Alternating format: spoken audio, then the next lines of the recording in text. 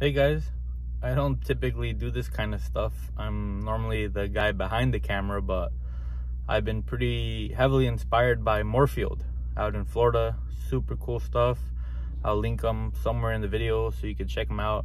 He also shoots on a Canon C70, and his tips has helped me out a lot. So I figured, I'm on the West Coast, and maybe whatever I go through or my experiences freelancing as a videographer maybe could help you out the way Moorfield has helped me out. And today we just have a one-person interview with two cameras, and it should be pretty fun. It's in an office that was rented out for 4 hours, and there's a big window in the back. So we're gonna set it up with lights to make sure that you can see out of it, and the window isn't blown out. So yeah, we'll set up lights, audio, and get the camera rolling. Be fun, and we'll see how it goes. I just met up with the client. He's a very cool guy.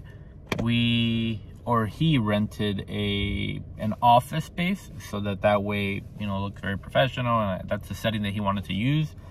And so but it's kind of like in an apartment complex type thing. I guess it's like a conference room you could rent out, but we're kind of having some issues with getting in, and his phone doesn't have a lot of service, and there isn't really anybody in the downstairs office for the complex. So we're trying to figure that out. I do have a lot of gear, but I also have a little cart. It's like I guess you call it like a hand truck that turns into a cart, so that way you can push everything around. With clients or work, time is of the essence, and you have to be efficient. So because there's a lot of stuff, and not just my backpack and the tripod, and especially I don't know how far the parking is or what level we'll be on, we want to make sure that everything gets done in one trip, 2 trips at the most. So we don't want to waste time, especially because the office is rented out for 4 hours. So we want to make sure we make the best of our time. So we found the parking spot, and now we're loading the hand truck. And this thing comes in clutch so much because of the fact that you can load everything onto it, especially when you're by yourself and you're going pretty far, or you don't know where you're going. Doing multiple trips not only is exhausting, but you don't want to waste clients' time, especially in this case because the room was rented, right? The client spent money. So honestly, I would always prefer to wait on the client than the client wait on me.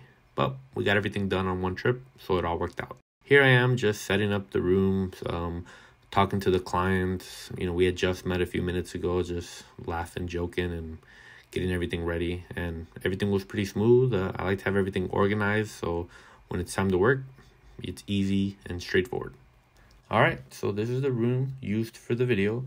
It's a pretty nice little office, but it is kind of small. It does have tall ceilings, but there are no lights in this room. I mean, there are, but they might as well not be there. They're of no help to us. And this video is also an e-learning, so it's more of an educational video than it is an interview. So that's why he's in the middle of the frame.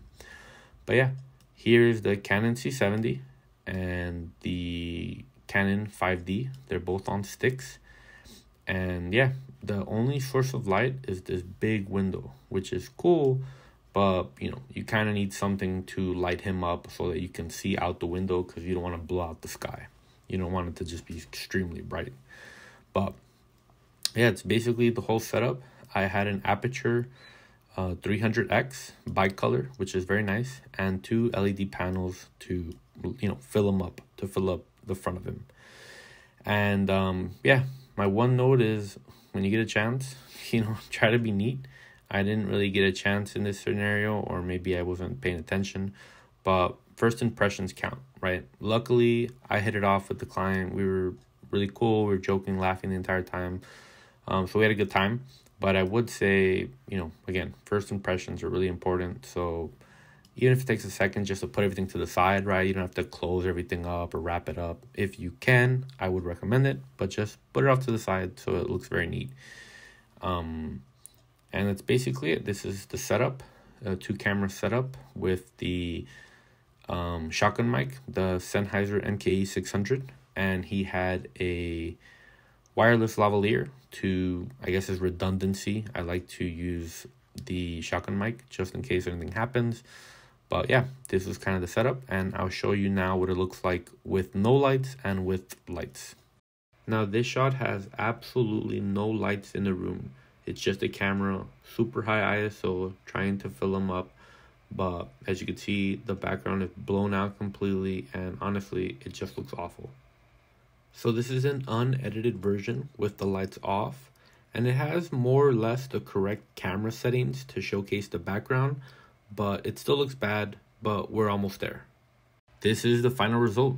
This is basically example 2, but with the lights on and with some tweaking involved, so that, you know, I fixed the color so that's more flattering for the client.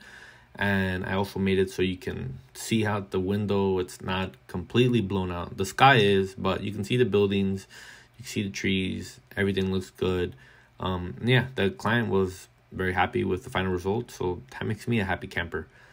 Ideally, it would have been great to actually see the blue sky, but I would have needed much more lighting equipment. But for this case scenario, it was perfect with what we were trying to achieve, and it worked out in the end.